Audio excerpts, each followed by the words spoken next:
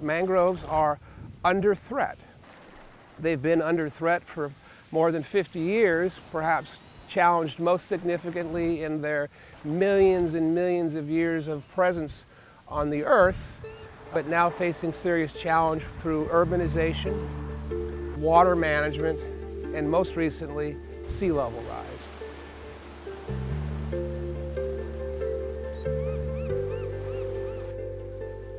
It's beautiful and dense.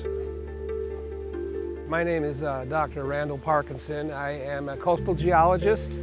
Wetlands in general, and certainly mangroves in particular, provide a lot of very important functions to not only the ecosystem, but also to the economics of our coastal regions throughout the world. They are very important habitat for a lot of commercial and recreational species, threatened and endangered species.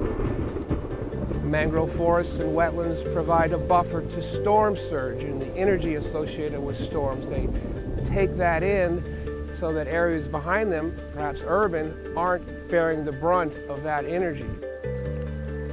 They are taking CO2 out of the atmosphere and storing it below ground. They have a huge capacity to help us combat climate change. As sea level rises, under normal and natural conditions, wetlands would have moved mangroves into areas that used to be land, dry land. And as sea level rises, the dry land gets wetter, mangroves migrate into it.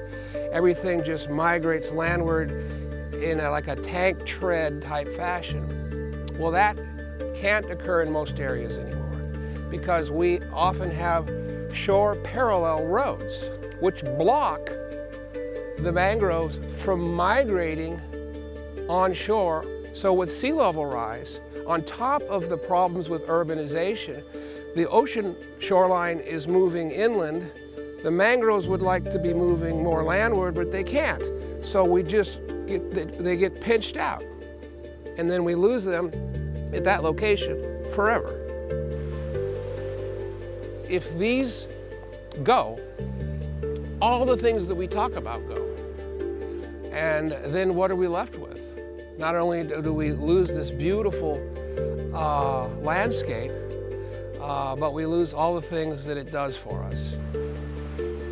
It is an enormous challenge to try to protect this, and there are efforts to try to do that. I just hope that we're not too late.